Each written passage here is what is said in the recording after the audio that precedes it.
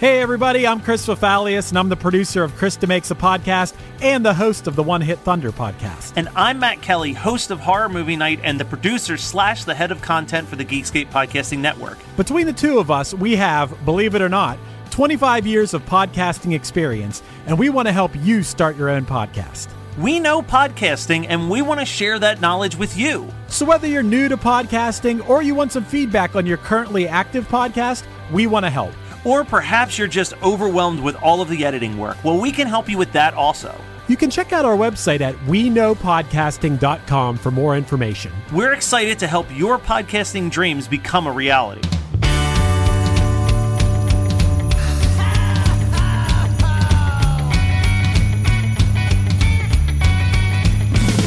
Well, there's a party each and every year on Christmas Eve, where the fun and cocktail shrimp don't seem to end.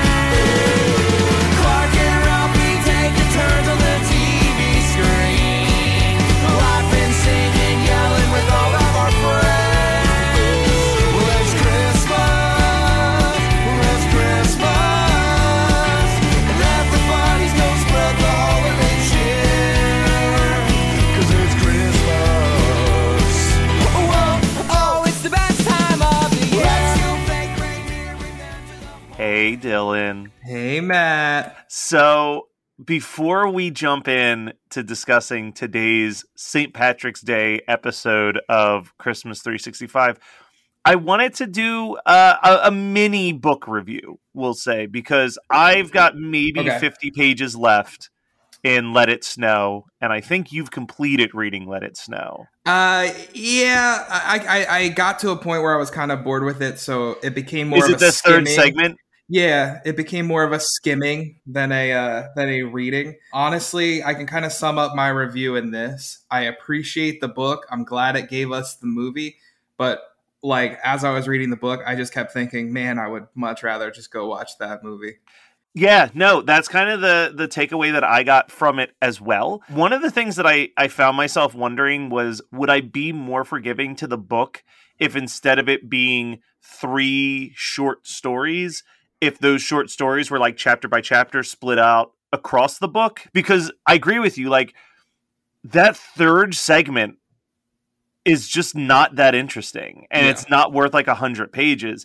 Like, I thought that the first 2 stories were fine. They were cutesy. I could see like the little bits and pieces that were pulled to like make the movie, and that was kind of fun, where it's like, oh, they got like this storyline from like this piece of the book and stuff. But it's definitely not the movie. It's not as genuine and fun as the movie. And I agree with what you're saying, almost as if they like did it like they did the movie, or if they did like they did with Trick or Treat, where it's Yeah, or even like it's throughout the whole thing.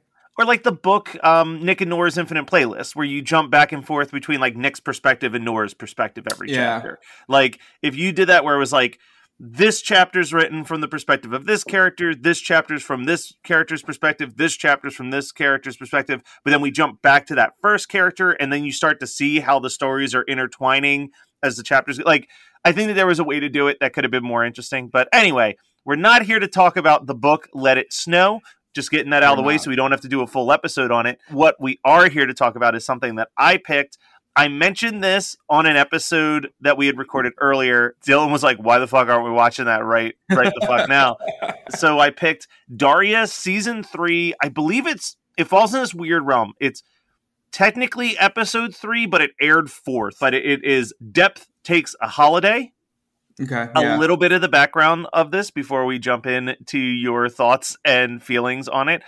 Season 3 of Daria is a very weird season of Daria. The show, for the most part, is fairly grounded in reality, or at least as much reality as a cartoon can get. Season 3 has 2 episodes that the fans have declared non-canon. This is one of them. The other one is actually the first episode of the season, which is a giant musical episode.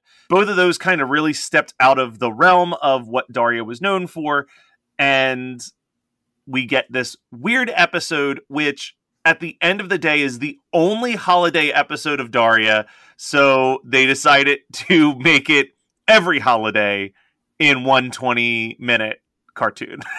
So I'm looking online and it's telling me that this episode originally aired on March 10th, Was that like in 99? Was that St. Patrick's Day or is St. Patrick's Day? So I might be an idiot on this because it's a holiday that I care very little about. Is St. Patrick's Day one of the ones where it's always the same day, or is it one of the ones like Thanksgiving where it's like, you know, whatever this Thursday is of this specific month? All right, so this year it's March 17th. Last year it was March 17th. Hold on. And in 1999 it was March 17th. All right, so apologize to our listeners for the two idiots that you're listening to right now.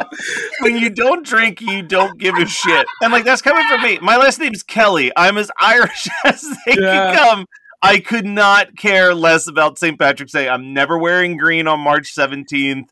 I don't drink. A few times I've been drug out to bar crawls with friends, and I was miserable. My favorite St. Patrick's Day, it took place in Baltimore, and I do drink, but not like, I'm not like St. Patrick's Day, woo! Like I'm not getting lit on St. Patrick's Day. But I went to Baltimore, and the Mighty Mighty Boss Tones were playing for free, so 100% thought that St. Patrick's Day was much like Easter, and like, oh, does it take or Thanksgiving, just ever changing? Yeah. And Easter's the worst too, because it's like, is it in March this year or is it in April this year? Like, yeah, at least Thanksgiving, you always know it's November. Yeah, true. Dylan, what are your thoughts on this very strange, many consider the worst episode of Daria? So I have not watched Daria in, it has to be like 20 years. Like at this point, I was never like, oh my God, Daria's on, like turned it on.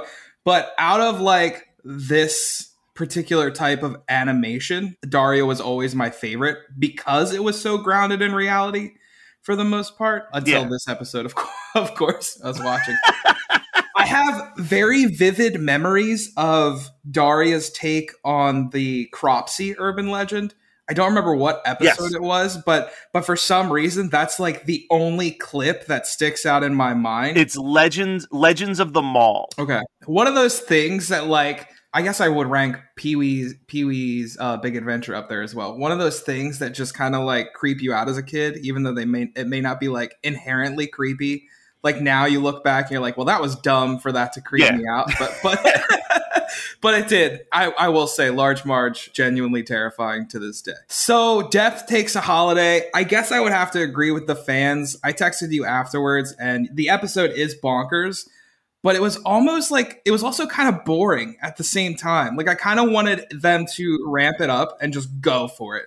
Just give me like full-blown just Daria and Jane's reactions to bonkers ass situations. And I don't think I fully got that. I both agree and disagree. So I am definitely a Death Takes a Holiday apologist. Yeah. I don't think it's the best episode, but I do think that there are some really, really, really funny lines scattered amongst it. Yeah. The one line that I always think, there's two lines that I think of in this episode. One is towards the very beginning and one is towards the very, very end. The one in the beginning, Daria asks Valentine's Day and St. Patrick's Day, where's Holiday Island?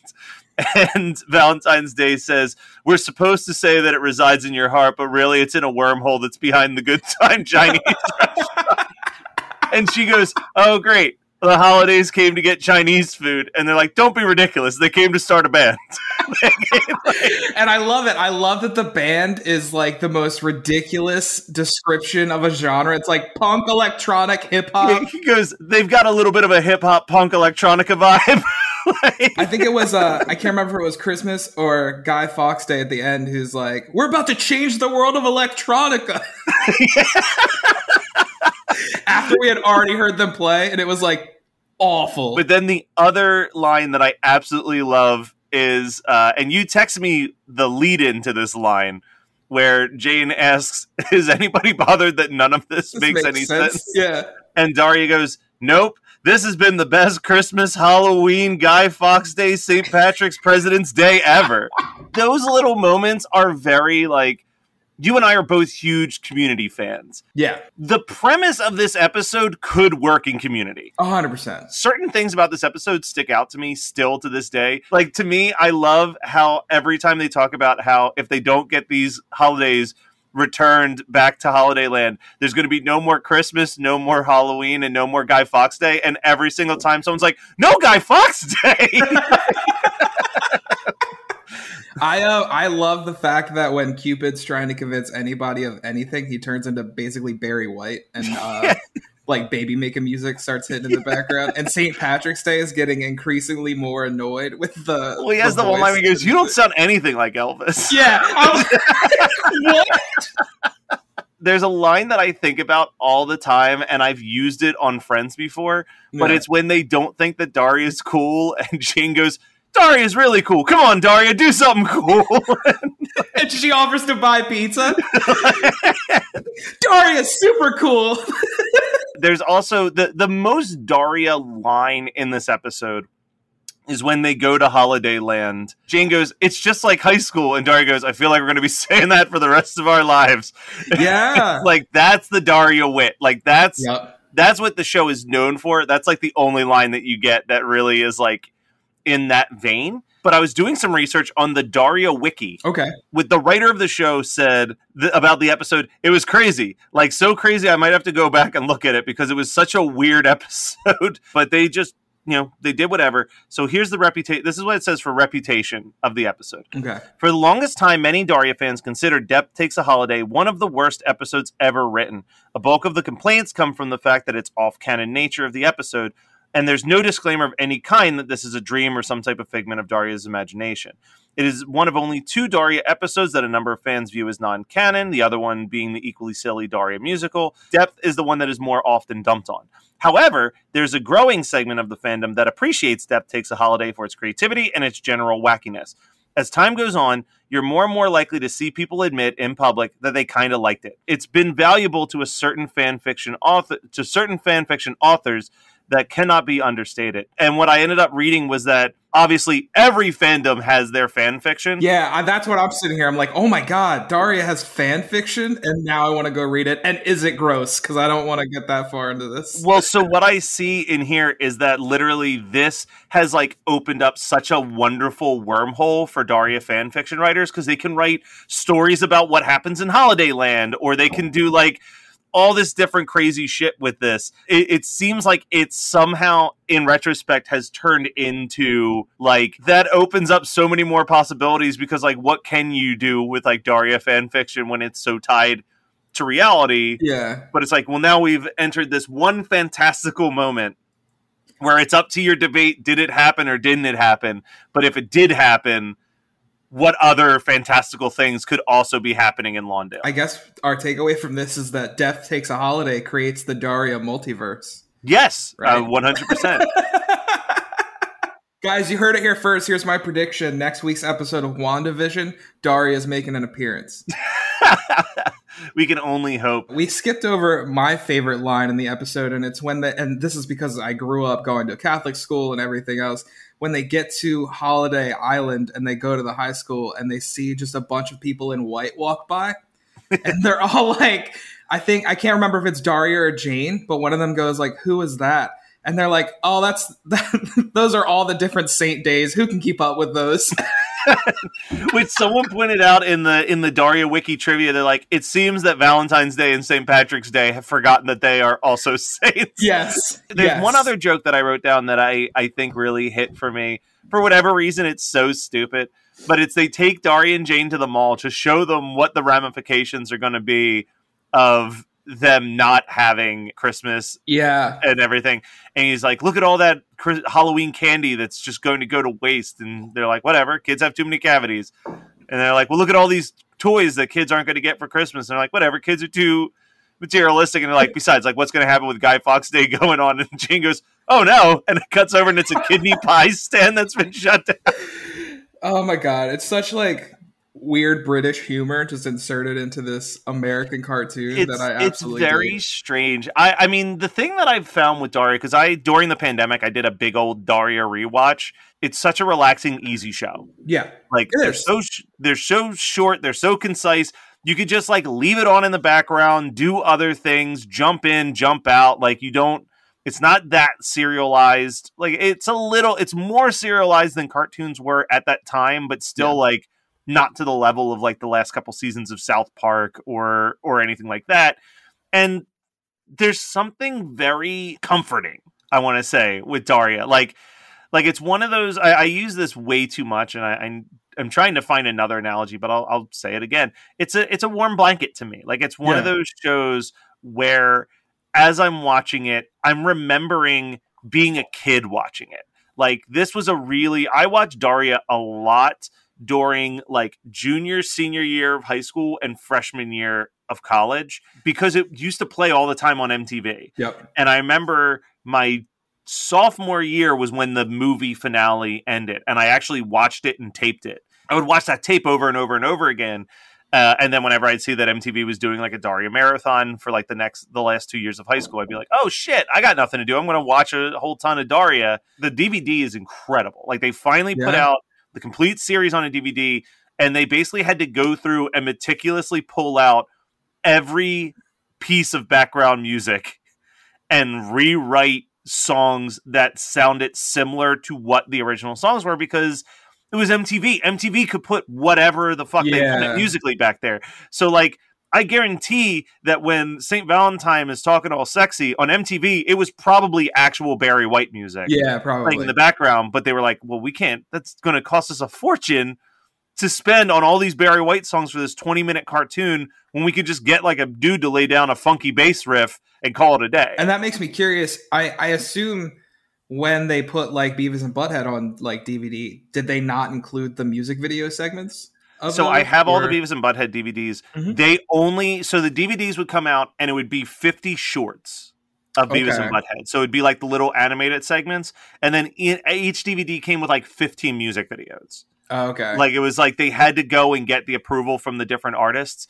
So like some of the classic Beavis and Butthead videos just aren't on there. Yeah. And it's like kind of a bummer. I mean, in my opinion, that was the best part of Beavis and Butthead. Oh, for like, sure. I could care less about like the actual like situations they got in. We'll get into the Beavis and Butthead Christmas episode one of these days, but I have that on VHS. And I bought that on VHS because none of the DVDs came with the music videos. And the music videos are so great in that specific special that I'll have to like come over with a VCR and a tape and be like, we're going to watch this tape and then discuss. Number one, dude, don't assume that I don't have a VCR.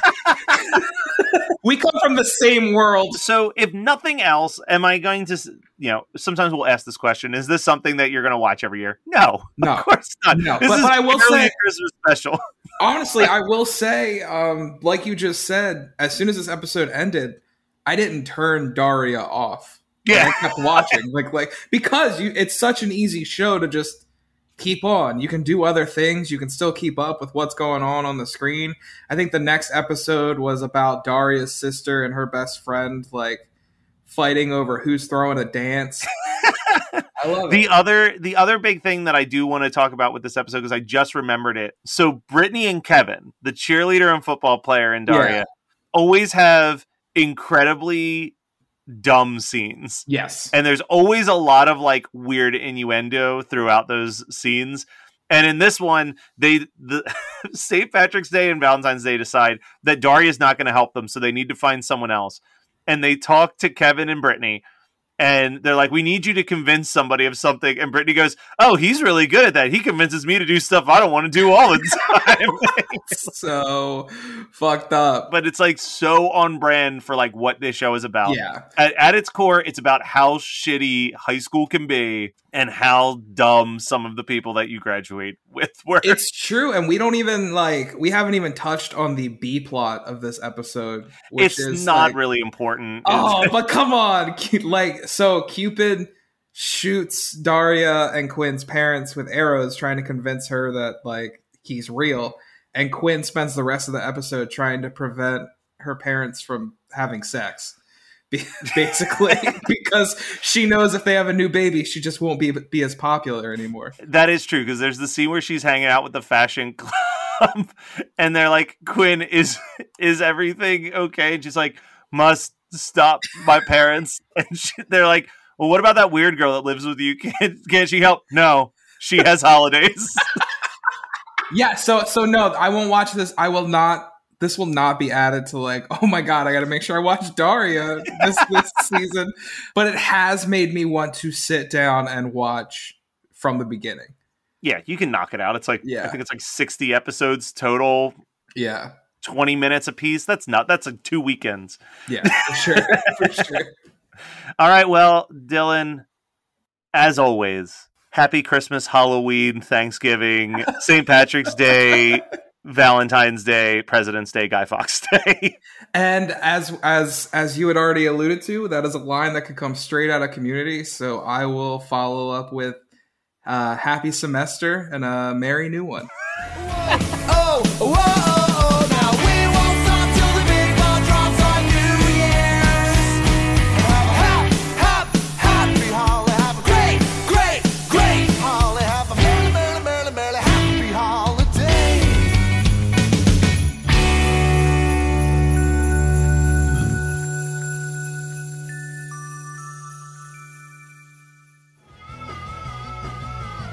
You're listening to the Geekscape Network.